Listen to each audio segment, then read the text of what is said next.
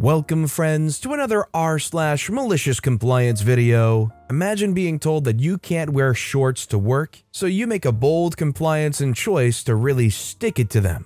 We got that awesome story coming first, but first a story by Hadak Ura, a past malicious compliance at a CNC company. I recently started working at a company specializing in high-end CNC work. Think aerospace, automotive, and defense contracts that run in 3 shifts, 24 hours a day, so they can keep the machines running. This is not my malicious compliance, but rather past compliance that I was told about that I'm now reaping the benefits of. When I started, I was told that employees were free to take their 30-minute paid lunch whenever they wanted. How nice, I thought. A company that's not micromanaging. After talking with some of the old-timers, I discovered the reason this policy was put back into place. Some background first. A CNC machine is essentially an automated mill. You stick a metal billet or casting into it, it does some magic, and a machined part's created. Lots of cuts made, holes drilled and tapped, all very precisely. This process can take minutes or hours based on how much or how precise machining takes place. Generally, the more expensive the part, the more time spent on the machine. The story is that a new manager was hired several years ago and immediately set about improving production.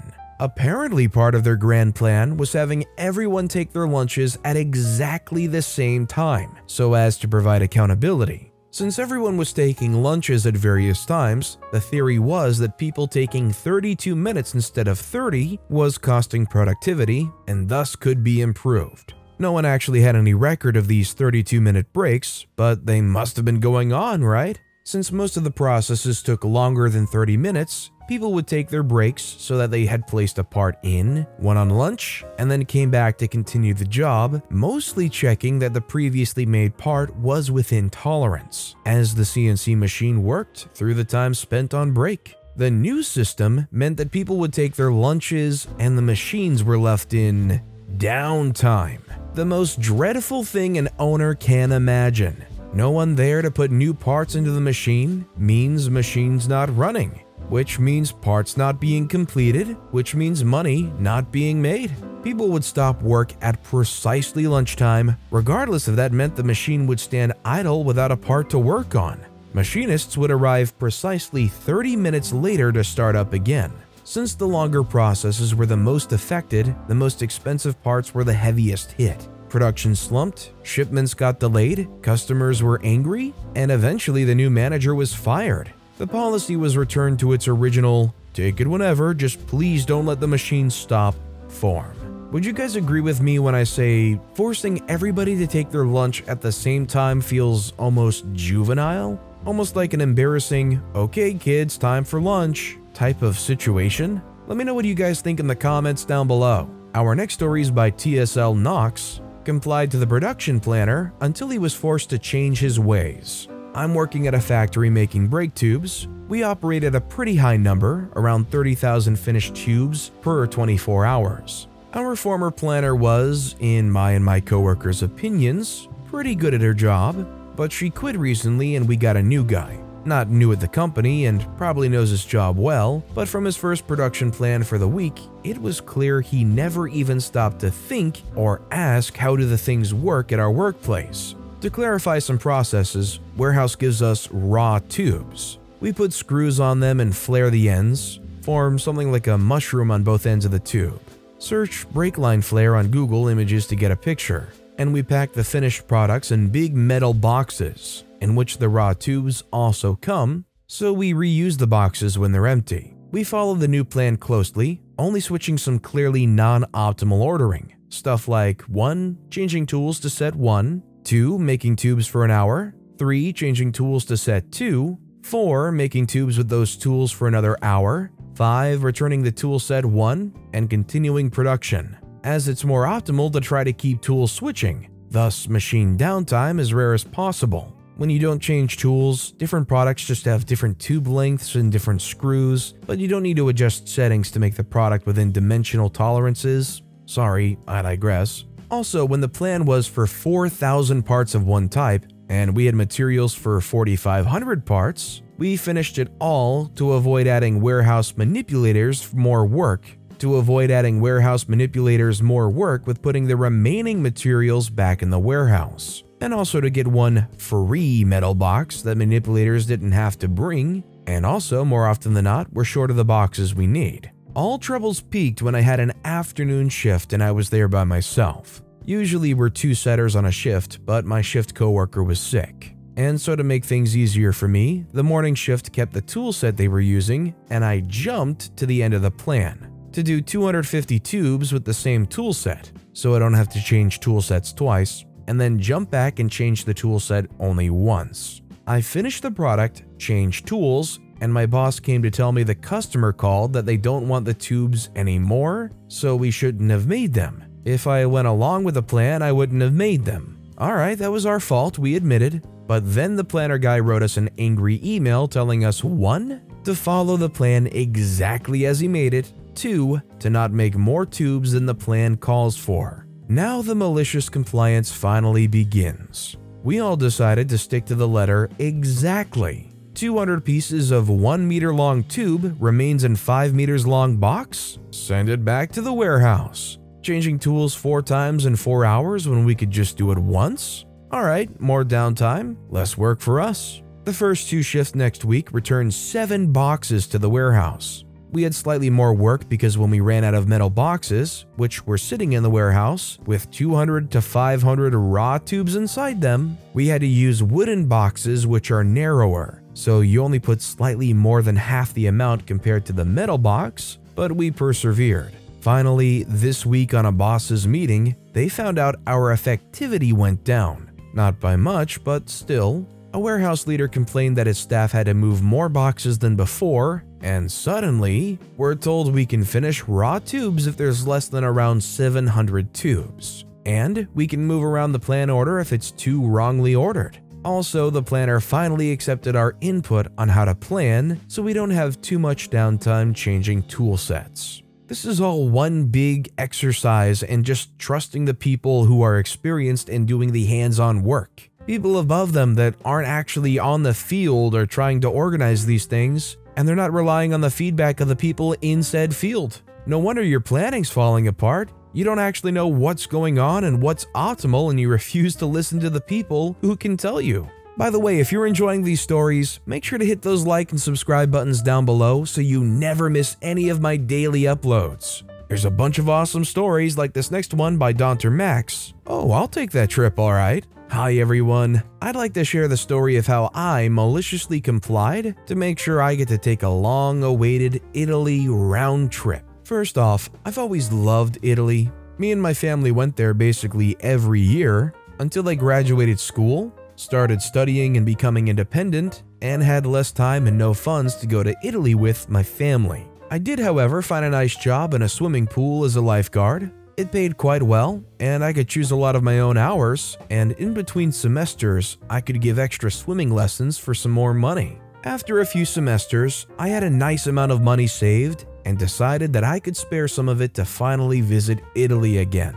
I wanted to make it special and visit places I've already been to with my family, but also some new places all in one trip, so I decided to go mostly by train. My route started in the north at the beautiful lakes, Lago di Garda specifically, then I'd visit Milan for a day, take a train to Rome, and then Napoli. From there I'd make my way to a small town called Villa San Giovanni, because from there, I could take a ferry to Messina, Sicily. The last few days I'd spend traveling from Messina to Catania, to a small village called Piazza Amarina. I know some guys there because of an exchange my school did. And finally to Palermo, from where I take the plane back to my hometown. Sorry for that long paragraph, but I got lost in the memories to that trip. This trip was planned for August of 2019, and at the beginning of April, I asked my supervisor for my time off. He didn't want to give me that much time off at once because it meant a lot more work for him. Smart as he was, he decided to offer me a deal. I'd take over the early Saturday shift forever, which at that point everyone despised and my supermarket always had to take it. In exchange, he'd give me my holiday time. I just looked him in the eyes and said, "I've never taken time off so far. I'm rarely sick and I've planned that trip for a long time. I would do anything to go on that trip, including quitting." He again thought he was smart and said, "You can try quitting, but I wonder how you'll pay for that trip then." I also know what you're thinking, so let me make it clear that you can try to find another, maybe even better job, but no other job will come close. So I did exactly what he suggested. I tried to find another job, but it seemed to be right. There really were no comparable ones. That was until Easter holiday season came around, and I could give 2 weeks of swimming lessons. I usually chat with parents whenever I have time, mostly while the kids are changing, and that one day I found out that basically all of them came from rather far away. There was another swimming pool close to them, but that one didn't offer lessons. So I decided to give the pool, which was closer to me too by the way, a call and ask if they'd be interested in hiring me to give lessons. They were hesitant at first, until the parent offered to speak to them and confirm that there'd be lots of other parents who would love lessons there. So they hired me, starting in September of 2019, a few weeks after I returned from Italy. I went to my old, at that time still recent, employer and gave them plenty of notice. It was April and I told them, in writing with confirmation, that I would be quitting effective from the 1st of July. When they asked why I was quitting and why with such long notice, I just told them that I had some plans and I'll go to great lengths to pursue those plans. The trip was incredible. With COVID going around, I haven't traveled anywhere, and I saved up a lot to go again once I feel safe to do so. That time with my girlfriend with an extra stop at the Costiera Amalfitana. Honestly, good on OP for just putting that hustle in and working hard to get exactly what they want. Getting that secondary gig at that other pool teaching people how to swim was such a smart move. Just being able to put yourself out there and market yourself so you can make some extra cash and make it easier for you to do the things that you want to do and stick it to the people who said that you wouldn't be able to do so. And our final story of the day is by Bear MC. Boss said no shorts. I work at an office that sells bulk goods to businesses that use them, like retail outlets, etc. Our office doesn't usually have a strict dress code, but recently we got a new boss, Jerk, who is quite literally the stick up my butt. He's constantly yelling at everyone about basic stuff, like punching in a minute or two later early, or being a word or two off the script during outbound or inbound calls. Dealing with him in general has made me hate the job more. As it's getting hotter, I've been wearing khaki shorts to work for the past few days, which is something I've always done for the past few years, and nobody's confronted me about it before. So I figured nothing would change this year, but boy was I wrong. About halfway through my shift, this boss comes to my desk and realizes I'm wearing shorts, and is visibly annoyed. He mutters something under his breath and goes back to his office. An hour later, I was called into his office where he proceeded to berate me about breaking dress code. He was fuming and ended the meeting with, "From now on, you follow dress code to the book or you're fired." Say no more, boss. That night, I went home and read up on the dress code rules. There was in fact a rule against shorts, so I was annoyed but kept on, and then I found it. There's no rule preventing males to wear skirts or kilts. Here's where I devised my plan. I immediately ordered a pink and white striped kilt online, as well as matching knee-high socks and shirt. There was no rule stating in the dress code against any of this, surprisingly. About a week later, the clothes arrived, and here's what ensued the following workday. I walked in wearing my new pink business outfit, and immediately the whole office is staring at me, and the boss who came in to cover another boss's shift in the morning was beet red in the face and yelled at me to come to his office. He goes on a 10-minute rant about how I'm a useless employee and that he's going to fire me for not following the dress code to a T. I simply stated, "I'm in dress code. I urge you to read the employee handbook."